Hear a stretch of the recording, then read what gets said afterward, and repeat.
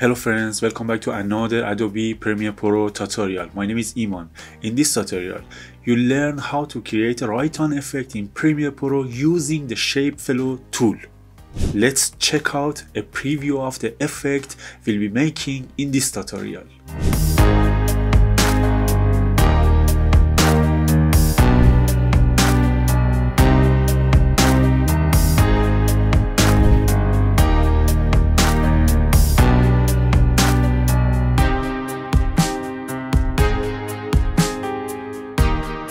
Please support my YouTube channel. Don't forget to like and subscribe. Let's get started.